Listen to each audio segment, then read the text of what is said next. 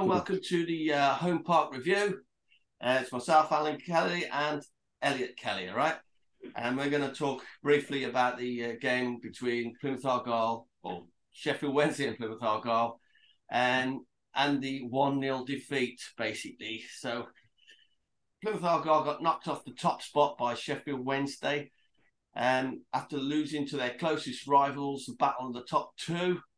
And Wednesday go on top. Sheffield Wednesday go on top by goal difference, and it's the first time really that Plymouth Argyle have been lost a game since mid-December. So that was good going, and it was a tough old battle, Elliot. But that's the thing. On paper, that sounds good. It sounds like, yeah, we haven't lost, but if you look at their away form, they haven't won in five. They're only good at home, Argyle, and that's highlighted again by going to Wednesday and losing. The away form for Argyle this season has been not up to par. And that's why we've been knocked off the top there. It's really unfortunate. Yeah, but you look at the next lot of fixtures. We've got Portsmouth at home, Oxford away, Fleetwood Town at home, Cheltenham away, Peterborough away. Right, so that's not a difficult run. I mean, that's these teams are struggling. Ipswich as well did Plymouth Argyle a favour. It was a 1-1 draw with Cambridge, so that still leaves Plymouth Argyle a full 6 points ahead of Ipswich Town. And not only that, Sheffield Wednesday still have to play Ipswich Town, so that's not going to be easy for them. Ipswich Town are not going to lie down and say, hey, there you go. So they're going to make that a tough battle. But yeah, if we get back to the game a second, I thought that my opinion, anyway, I thought that Sheffield Wednesday had kind of sussed out Plymouth a little bit for this game. They've obviously watched them with their slick passing, their eye of the needle stuff, and they certainly the first half they were roughing them up. There, it was committing lots of fouls and things like that. Yeah, I mean, you look at Tyrek White. He couldn't get a move in. He couldn't make the runs that he's normally making. They shut him down. And credit where credit's due. You got to respect that. That's some good game management there. I didn't particularly You'd like expect Argyle to have done the same. Top of the league. Well, it would have been nice if it was done. I mean, don't get me wrong. Those two teams are up there because they're currently the best in that particular league. There's a reason why they're at the top. But I just felt that the way their style in the first half, particularly Sheffield Wednesday, was a deliberate kind of roughing them up. We're not going to let them play this slick football. Yeah, And they clearly couldn't get going the first half. I mean, but that's as the home team, as a second in the league, home team. You expect them to come out swinging. You don't expect to go to someone's house, and just sit back on it. They came out swinging, and I don't think Argyle were ready. I think I agree. prepared. Kind of caught them on the back foot. That And if you look at the goal as well, like again, it's hard to say. Hats off to him. The goal is incredible. It's what a goal, and it's just that little bit of luck that Argyle didn't seem to have going into it. Yeah. Although they did get a goal disallowed, so maybe that was their luck. So that first goal was Sheffield Wednesday. You got to say that it was came from a throw in, and it was Peterson, I think the guy's name. But yeah, he just swiveled around and whacked it. And it was a brilliant. He took it really, really well. You have to say. But Plymouth weren't without. I mean, they weren't without their own chances, particularly in the second half. Well, that's it. That's what I say about the home form for the home team, because if you can have someone come to your house to play you and they don't have a shot on goal for 21 minutes in the first half, that kind of says a lot, doesn't it? Really, I mean, that attempt on goal was pretty good. I mean, Jamie Tatey got fouled on the penalty area. Then it was a free kick. I think Wright took it, and what a curling shot! If we looked for all the world that was going to go in, it was a brilliant save by the Wednesday keeper. Yeah. But as you say there, to not have a shot on goal for 21 minutes, it does tell you a lot about that first half, anyway. But they lost Dan Scarr through injury, and also the keeper. Is it Mike Cooper? Okay, so the second half, Elliot, they responded a lot better. I mean, Schumacher, he must have had a bit of a go at them in the dressing room there because they weren't playing so well.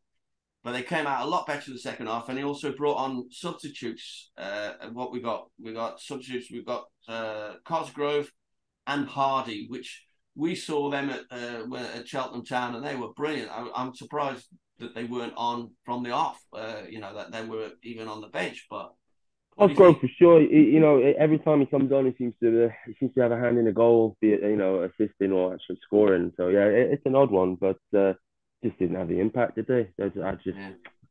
fell short. It's I really shame. thought they, yeah, when the second half, when he brought those two subs on, though, Argyle were looking definitely more threatening. I They had did. more goals on goal.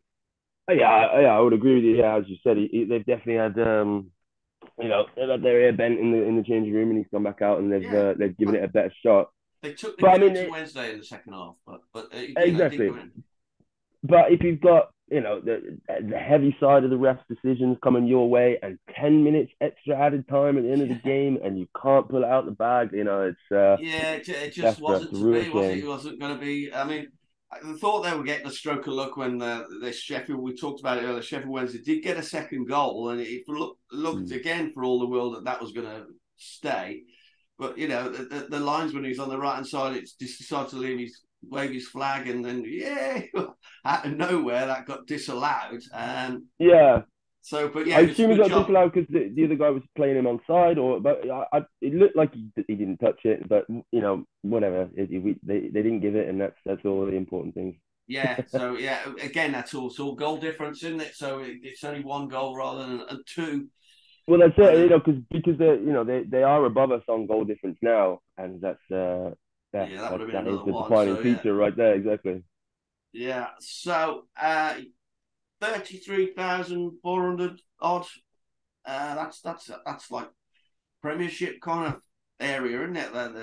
The amount of crowd down, and Plymouth took 3,700 fans up. That's pretty good for That's really good. That's yeah, really good. I mean, yeah, it's a top of the league class, so I would expect that. But also that's hefty. Well done. They don't have yeah. that. No, they did well. So we just took briefly on it there, but the next few fixtures, and we got so Portsmouth. How do you see that one? That's Saturday. How do you Mm, see? I mean, out of the next five fixtures, I think Portsmouth's probably going to be the toughest one. mm. Um, That's but the that's others, that's at home, isn't it? It's home to Pompey. yeah, but that's the advantage that they have. I mean, yeah, it's going to. I think that's probably the toughest one, but at least it's at home park.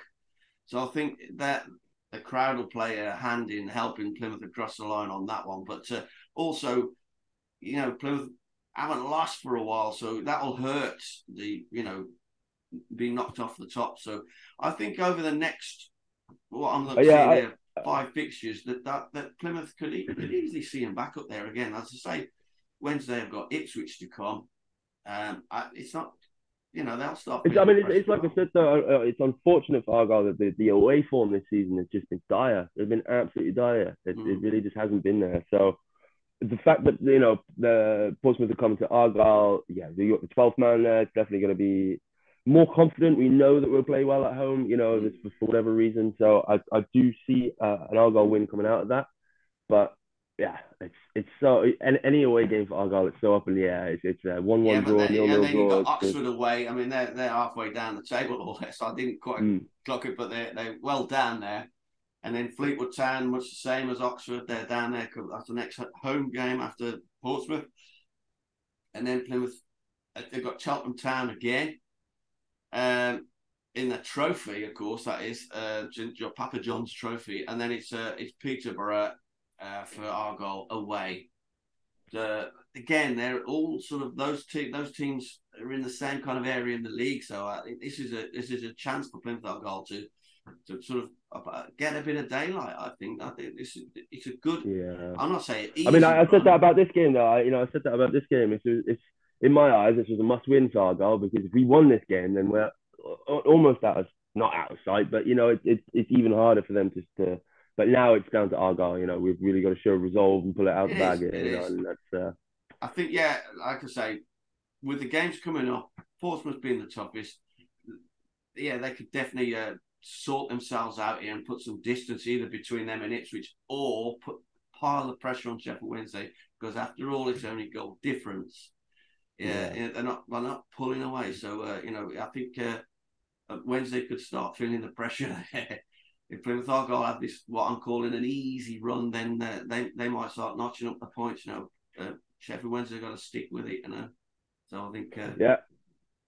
pressure's on. It's pressure's on them. Yeah, exactly. Yeah. Yeah. I mean, that could work in our favor as well. Not being top of the league, that could take a little bit of pressure off, and it's a bit more free flowing again. But who knows? So. It's anyway, we'll be at the Portsmouth game. We'll wrap it up here now, Elliot, if that's okay. We'll be at the Portsmouth game. Hopefully, give you a little report from that. But yeah, don't forget to like and subscribe, all those that are watching. And thanks for watching. And we'll come back to you. We'll see you at the match report for Portsmouth. Okay. Cheers. Green Army.